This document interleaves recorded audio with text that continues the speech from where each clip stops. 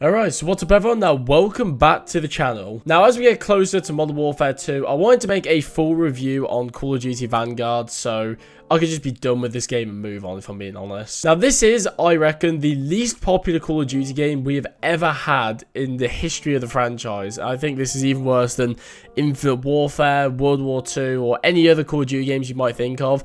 And I think this is apparent in the fact that even the official COD social accounts only talk about Modern Warfare 2 and Warzone 2 these days. You can tell that they've literally forgotten about Vanguard's existence, kind of like most people in the gaming community. Now, I just wanted to preface this before getting into the full review, that I don't think Vanguard, at least in terms of the multiplayer area, is a bad game, and I think that it is definitely overhated. However, there are a lot of things in this game that do deserve the hate it gets, but I do think that people can be a bit too harsh on this game at times, especially when we look at what came before it. So just before we begin with today's video, if you are new around here, make sure to subscribe to the channel. Modern Warfare 2 is just around the corner, and I'm going to be doing a full campaign series when the early access starts.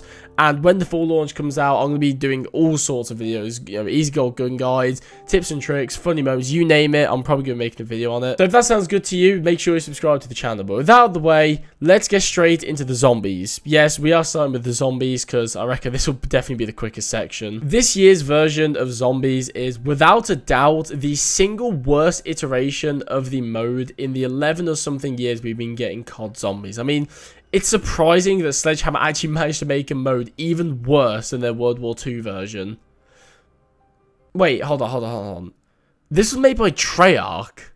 What the fuck? I mean, this level of incompetence would be expected from Sledgehammer, to be honest, but the fact that Treyarch went from Cold War zombies, which is definitely not like OG zombies, but it was a solid addition to the franchise, to this is nothing short of a fucking joke. What Treyarch have excreted to the COD community this year was not only a letdown to zombies fans, but it was actually an insult, and I don't think they could actually go lower than this. I don't even know if I can trust Treyarch to make zombies anymore after this year. Now, to be honest, it's not as bad as the launch. It's definitely better these days, but at the launch of the game, it was a fucking disgrace to load up the game and see Duran Fong is the only map, and it wasn't even a round-based map. It was some weird outbreak thing from Cold War. I don't even know what they were going for. And on top of that, there was no pause feature, there was no Easter egg, no pack punch cameras, no wonder weapons, and so much more missing from this game that was just the core identity of zombies and things that were just staples of the game mode. It genuinely made me want to commit suicide. Now, to be fair, in Treyarch's defense, they have definitely been overworked and under time constraints since before Black Ops 4 came out, so a good 4 years by now. And the fact that they have an extra year this year, because Modern Warfare 2 is obviously getting 2 years of support, I'm hoping they can return to their former glory. However, that only really excuses things like bugs and missing features and things like that. But when it comes down to this game's core design, they really dropped the ball here, and they have to take full responsibility for their fuck-ups. Like I said, it's definitely a lot better these days. There's Shinonuma, which is actually the only round-based map in this game. It's something, I guess. Everything I listed before has been added, but this is too late in the game's life cycle to fix the wrongdoings of the past. No one cares about this game, and if you want a zombies experience better than this one, even if it's a current state, I think World War II would better suffice in this absolute snooze fest of a game mode. How do we make the iconic COD characters? Because you don't really have that in Call of Duty right now. You know, when you think about a game like, I don't know, Halo, you think of Master Chief or whatever. When you think of COD, there isn't really that standout, like, oh, these characters. Excuse me, who hired this bitch? I think the clip that I just played really sums up why the campaign failed this game. I don't even know if they're actually trying to give COD its first iconic characters, or if they're trying to make an iconic team, sort of like an Avengers style thing for Call of Duty. But whatever they're going for, they fucking failed. I mean, if we just want to talk about some iconic characters from Call of Duty, we've got Captain Price, Soap, Mason, Woods, Reznov, Bowman, Ghost, Makarov, Menendez, Gaz. If you want to go even further than that, Ramirez, Rourke, Ruin, Seraph, Kevin Spacey, Harper, even fucking Player. This list could literally go on if you really want to be an arsehole about it, but I think I made my point. Call of Duty campaigns are really, really special to me. These are the kinds of things in these games that you don't spend much time on at all. Of the 3 game modes in a Call of Duty, this one's by far played the least by most people, I reckon. This game mode is where the least amount of playtime goes into. However, I think some of the most iconic moments from Call of Duty's history and really Call of Duty's identity comes from the campaign. Things like, you know, the time setting, the characters, you know, just the story being told.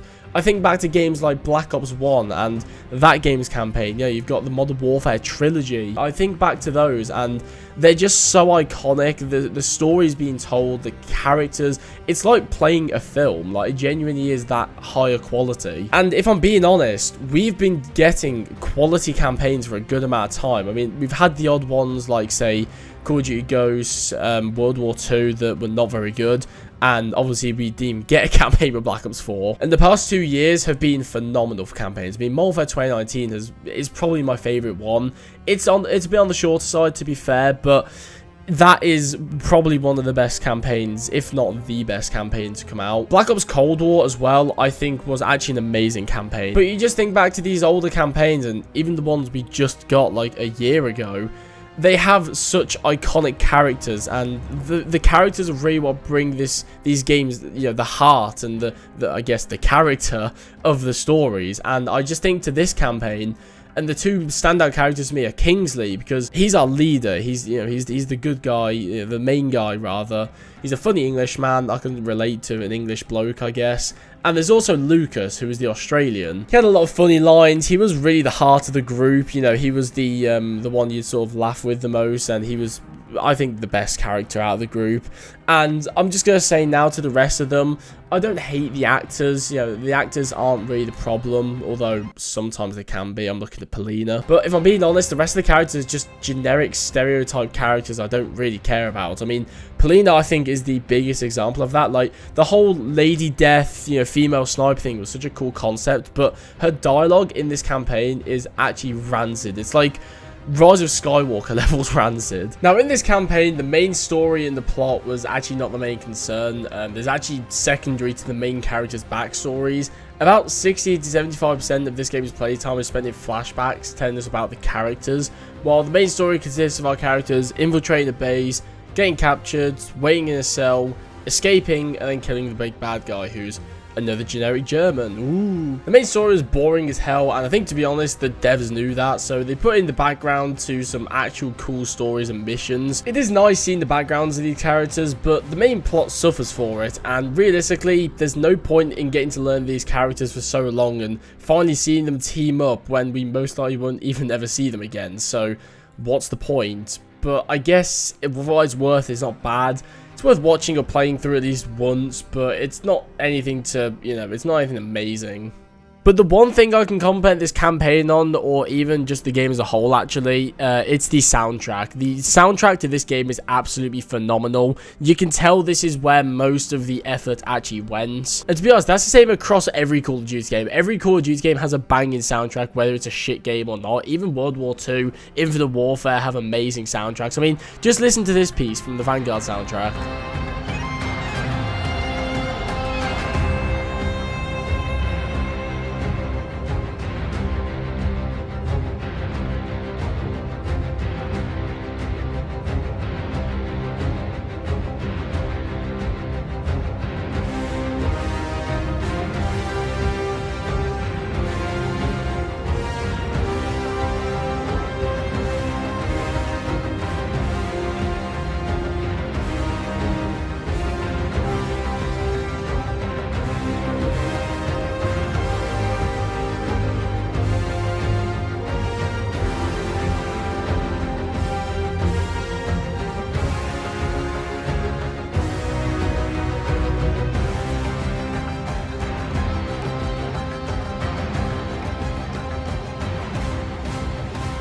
That gets me hyped, and I don't even enjoy the game. Do you know what I mean? Like, that is actually just insane to me how music can do that. Just pure music. I don't get feels for the game or anything. It's just the soundtrack, and it's brilliant.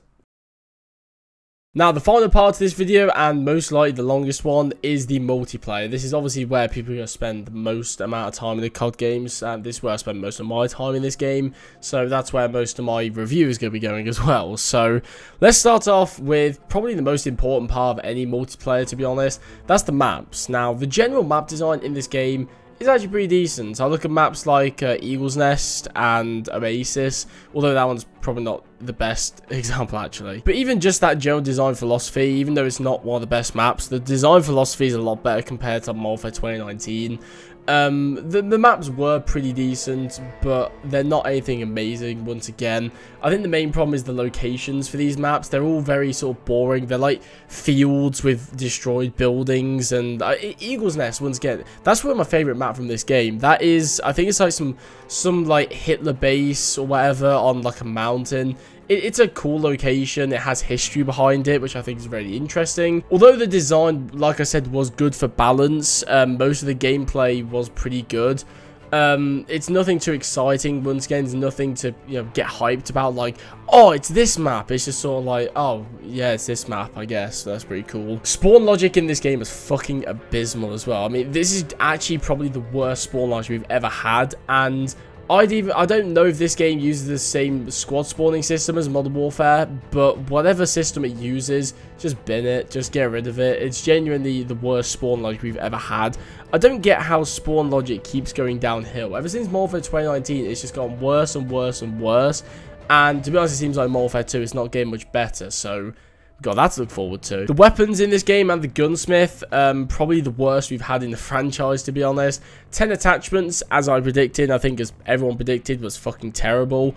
I said this from like the beta, you know, you've got too much to think about. You've got to think about 10 individual attachments, how they all affect each other, how they all affect the gun, what build you want to go for. 5 is the absolute maximum in my opinion, and you know, even more than that, it's just, once again, it's just too much to think about. And I can only think about the balancing issues that this game had. I mean, to be honest, I was mentally checked out of this game for pretty much the entire year. But I can only think of the weapon balancing issues. Like, you've got this one OP gun, they change one attachment, but then they just use another attachment, it's OP. And if you change up the combination of attachment, it's just fucking dumb. For the 3rd year in a row, I hate how many assault rifles and SMGs we keep getting. Yeah, full auto assault rifles and SMGs just seem to be the main thing they keep adding to these games, and it's just so boring. I don't think we got a single LMG in this game, or shotgun, or something like that. One of those, like, main category weapons, we didn't get a single one of for the whole year. Like, how do you go an entire year of COD without doing a single one of those weapons? That's just outrageous to me. And all the weapons just sort of feel shit. There's no weight to them. They're all performing pretty much the exact same. LMGs feel like ARs, SMGs feel like ARs, you know, there's just, everything's just sort of the same. Snipers are slow and weak. Like, what's the point, man? Everything's just the fucking same. It's just blended into one. It's just boring. Time to kill feels pretty good. I think it is a bit longer than Modern Warfare 2019, which is good, but it doesn't feel as long as Cold War. So I think that helps the pace quite a lot, because you don't have to camp like Modern Warfare 2019's time to kill, but with Cold War, you can sort of get through the engagements quicker, I guess, with this current one. Whereas with Cold War, it feels like you're shooting someone for like an entire minute, whereas with this game, you can just sort of get into a gunfight, win, move on, sort of thing, if that makes sense. I think time to kill is actually a massive factor on the pacing of the game. I think if the time to kill is too quick, then people are going to camp, because obviously if you run around the corner then you just die, why would you run? Why would you do that? You can just sit in the corner and, you know, just get kills, pick people off really easy.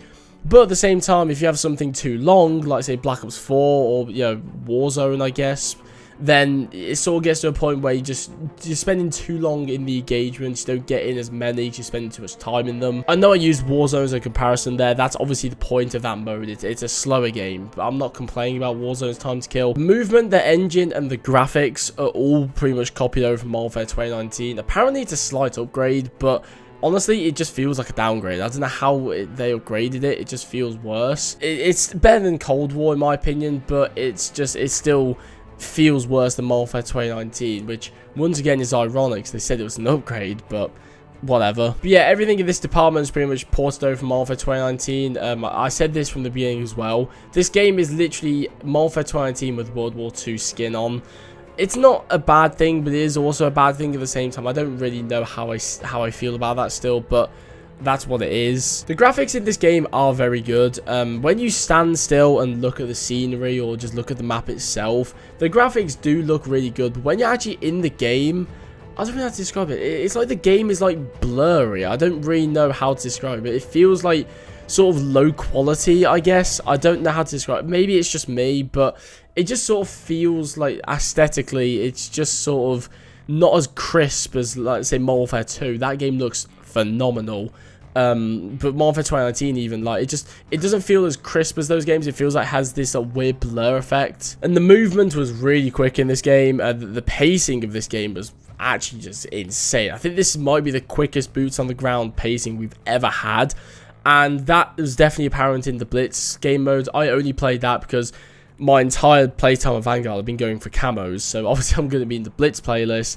And yeah, it definitely is a Blitz pacing. It's ridiculous. I never really played tactical, to be honest, and maybe that's my own fault.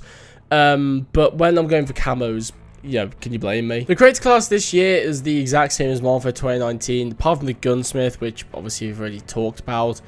I don't really have much else to say. I like this version of the creator class. There's obviously this or the pick 10 system, the main two contentions. And a lot of people do argue for pick 10. I do see the arguments. However, I just prefer to have what I want. Like, I like having 5 attachments on both my primaries, a lethal, tactical, 3 perks. I think that's just better. I don't like the pick 10 system because it literally just limits you, to what you want to use. And I do get that people say that, like, grenade spam is a lot worse with this kind of system. But to be honest, that's just a Vanguard thing, if I'm being honest. I never really had that issue with any other game. I think that is literally just a problem with Vanguard. I think that's probably due to the Blitz pacing, if I'm being honest. There's just so many more people, so many more kills and deaths, you're respawning more. When you have a pick 10 system, I like to have, like, primary, like 2 to 3 attachments and a few perks, maybe a lethal or a tactical. I don't get to use a secondary weapon. I don't get to use a lethal or a tactical, whatever. And I don't get to use as many perks as I would like to. So I just think the system is inferior. I get it has trade-offs, like, you have to think about it a bit more, but I think it's just unnecessary. I think it's an unnecessary addition. It's just locking things away for the sake of it and then saying, you have to think about it. I just think it's dumb. In terms of the streaks in this game, it was score streaks, so it was a bit better than normal kill streaks. A couple of the kill streaks were fun. You have the ball turret, you have the flame knot. Those two are probably my favourites from this game. But everything else is just sort of generic. It doesn't really feel interesting apart from those two. It's just a lot of the things that we've seen before, like, bombing runs, cruise missiles, UAV, whatever. It's just all is there, I guess. It's alright. SBMM is still an issue. This is going to be now the 4th year in a row where we've been complaining about SBMM. Obviously, it's not actually skill-based matchmaking. It's like performance-based matchmaking. It's a very malicious system, and I hate it. It needs to go to what it was before and have a ranked system with this kind of thing in play, or an MMR system or something. Blitz pacing definitely helps with this, to be honest. You don't really feel that people are sweating when it's just sort of like people are spawning inside each other's assholes. But I don't know, I feel like they still need to change this. You can't just slap more people on the map and say, yeah, we fixed skill-based matchmaking. That's not how it works. Realistically, you need to actually tackle this issue when a larger portion of the community don't like it. And there are arguments for and against skill-based matchmaking, and I could go down that rabbit hole, but we're not here to talk about that. I don't like it. That's just the way it is. Sledgehammer definitely gave up really quickly with this year in terms of adding content, communication, that kind of stuff. They were pretty much doing the bare minimum as soon as, like, the first, second month was up. They just wanted to get through the year by the looks of it, but they still take in player feedback, and they literally do better than any other studio in terms of taking in feedback and actually changing the game from the feedback. Infinity Ward are by far the worst for this. I wish they would take a leaf out of Sledgehammer's book, listen to the community a bit more, because your community are the ones who are literally playing the game, not you. So fuck you. Listen to me. change Ghost, change the perk packages. In terms of stability, I didn't really have many crashes throughout the year, but there are a lot of like small texture bugs and like small annoying little bugs in this game. You know, it's nothing major. It doesn't really get in the way of your playing like too much, but it's sort of there. It tells you that the game's unpolished. You know, a lot of things with the like execution animations and just stuff like that. It just has a general unpolished feel to it, and that kind of feel isn't good for a AAA title that's had millions and millions of pounds spent on it. So it's just not a great thing. I guess by now it's sort of all polished, but and possibly the main problem with this game, sort of similar to Cold War, but actually it's more worse in this game. That's not even English. Is the identity. Vanguard literally has no identity. It never stayed grounded to the World War II time period. I know it never tried to, but that's the problem I have with it. They were adding modern futuristic shit to this game. They added Godzilla and Terminator. There's no iconic characters or locations, once again, that are grounded to this time period. It just all works out for a very generic experience, even more so than World War II, actually. It's a big problem that COD's been having lately, especially the past 2 years, is the identity of the Call of Duty game. It doesn't stay true to the identity it tries to set to begin with, or in Vanguard's case, it doesn't even have an identity it's trying to stick to begin with. It just has this sort of bland feeling to it. Like, you play a game even like Modern Warfare 2019, yeah, it has some wacky skins in there, like a weed bush skin, but that's something that you would kind of expect from the timeline, and it's you know, it's a fun addition, sure, but it's nothing outrageous, I guess. Whereas when you've got Snoop Dogg with a laser gun from the future fighting Godzilla and a Terminator on like a mountain, it's just sort of, you know what I mean? It doesn't feel like an authentic COD game. It feels like a mobile game. So that's a big problem I have with it. And I think that's a very underlying issue that a lot of people don't really realize with COD games, is that the identity is what makes the game boring, especially with this game. Now, in terms of the mastery for this game, I never got Atomic. I tried going for it throughout the whole year of Vanguard, and I could never stomach playing the game enough to actually go ahead and get this camo. And to be honest, I am pretty close. I've got pretty much all the weapons I need leveled up and everything. It's just going through and unlocking those camos. It's just long, in my opinion. Yeah, I just don't enjoy the game enough. And in terms of anything else mastery, this is the only thing in the game that was actually worth getting. You know, it doesn't really matter to me getting Atomic when the game sucks. The only other thing that I can think of that's a mastery camo on the top of my head is Dark Ether, which is just a joke of a camo to begin with, but then you also have to stomach playing Vanguard Zombies, and I think I'd rather dry hump a cactus than do that, so yeah, I ain't touching that shit. The only other form of mastery, I guess, is the prestiges, but I mean, that's kind of a joke, which actually leads us into our next point, which is the progression, and is the prestige system. Now, my thoughts on the prestige system have actually changed. So last year with Cold War, when I did the review, I said that I did like the prestige system, but it had a few flaws. The main things I said is going beyond level 200 in this season, there wasn't really any incentive to do that. You know, there's no point in then just saying I did it. And there's no special rewards for getting 200 every season, so there isn't really any point in going through the motions and getting max prestige. I used to think, though, that this system was good because it helped with player retention. Even though there were rewards to getting 200 every season, even though they're not amazing rewards, there was an incentive to do it every season, which would make you come back and play it. But actually being with this system for almost 2 years now, I've realized it's not a good system, because not only are the rewards not very good, but even if they were, it doesn't have the same feeling as the original prestige, because it feels a lot less permanent when your rank gets reset every season. Even though you have that prestige to show that you did it and the little stars underneath your name or whatever, it doesn't have the same feeling as getting to max prestige level 500 or something in, say, Black Ops 3, which I did. That has a more permanent feeling than prestige 27 in Cold War, and I'm like level 150. You know, if I saw someone in Black Ops 4, Black Ops 3, or, you know, with the previous CODs, I saw someone was level 500, I'd be like, yo, that's mad, they played this game loads, I respect that. But let's say I saw someone in Modern Warfare 2 who's level, like, I don't know, 500, let's say, in Season 1. The thing is, I might see that person again in Season 2, and they won't have that same rank because obviously their rank has been reset. So I'll see them in Season 1 and be like, that's crazy, they played this game a lot, they're already level 500, how they've done that. But then I'll see them again in Season 2, let's say I don't recognize the gamer tag, and I'll see that their rank has been reset. I won't have that sort of same I might recognize the level and be like, I've played against this guy before and he's sick. Instead, I'll just see someone's level 50 and I'll just be like, meh, it's whatever. And you could say that's what the prestiges are for. I mean, obviously the prestige is a thing that's carried across seasons. But people don't look at your prestige. I mean, especially with Cold War as well.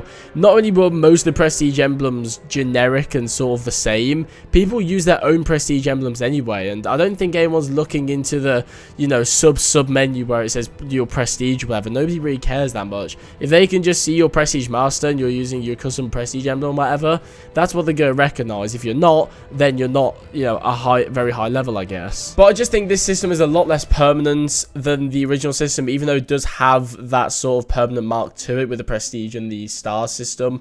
It's also not good as well because you can't retroactively earn prestiges. At least I don't think you can.